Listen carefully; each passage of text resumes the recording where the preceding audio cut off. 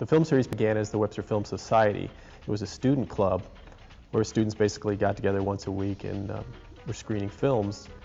And then it became more popular, and then gradually it received a budget. And once it receives a budget, it becomes a department, and it became the film series. The film series is programmed by Mike Steinberg.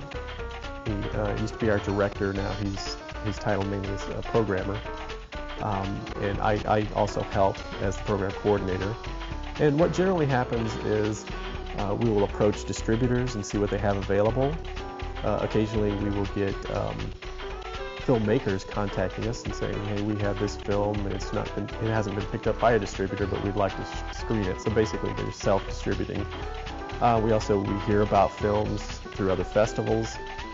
And coming up soon, we have the St. Louis International Film Festival, and there may be a film that plays on one night with SLIF that we like a lot and think it can play again for a weekend, and so we'll pick it up after the festival. We have a very good relationship with the St. Louis International Film Festival. We've been a venue off and on for the past 18 years. This is their 19th year. And we are going to be a venue again this year. We work closely with the executive director and the artistic director, and we're a venue, and we help them sometimes with contacting visiting artists. A lot of times they'll want to use maybe someone we've used in the past for musical accompaniment. So we work well together. But the films that typically do well, I believe, are films that maybe people have heard of, but they haven't had a chance to see. Just recently, we screened Metropolis, which is older German expressionism film that I think a lot of people have heard about but hadn't had a chance to see. And we also screened this as a silent film, and we screened it with a live orchestra, with the Alloy Orchestra. That's a three-piece band that uses a lot of sound effects.